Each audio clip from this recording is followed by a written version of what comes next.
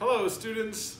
If you're watching this video, that means I have some hope that we're going to be back to school at some point in the not too distant future and coming back to the lab and doing a little chemistry here in our wet lab.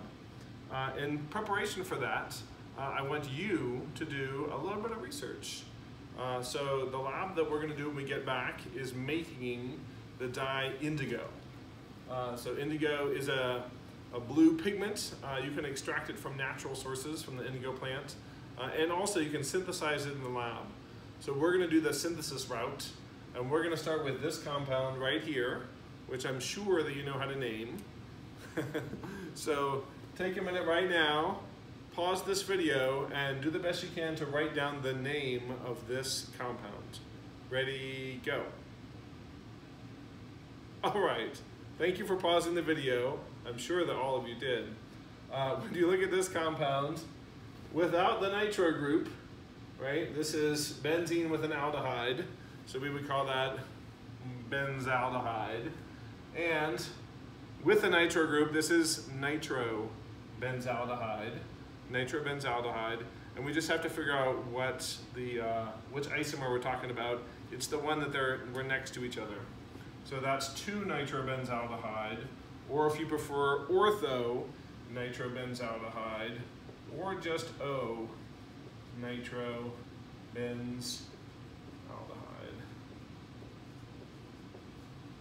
That's what we're going to start with, ortho nitrobenzaldehyde, and I'm going to give each group exactly 1 gram of this ortho nitrobenzaldehyde. You'll also be able to use any of the sort of common reagents that you might find in an organic lab. We're actually reasonably well stocked. What I would like you to do, now that you're veteran chemists and you've been through a 1.5 years of chemistry here at Lakeside, is to do a little research on how to make indigo from 1 gram of ortho nitrobenzaldehyde, and then make sure that you have adapted the information that you find so that it can actually work here in our lab, right? So with things like, we only have, for example, a 75-minute lab period. So if the protocol that you find online says it's got to cook for 3 hours, that's not going to work so well for us. Or if it says you need some sort of special equipment, you all know basically what we have here in the lab. So it's got to work with the equipment and the glassware that we have. So if you need to do some adapting to make sure that your protocol is something that you can actually carry out in the lab. We're going to both make ortho nitrobenzaldehyde, and also we're going to do some vat dyeing. So I have some cotton handkerchiefs and some other things.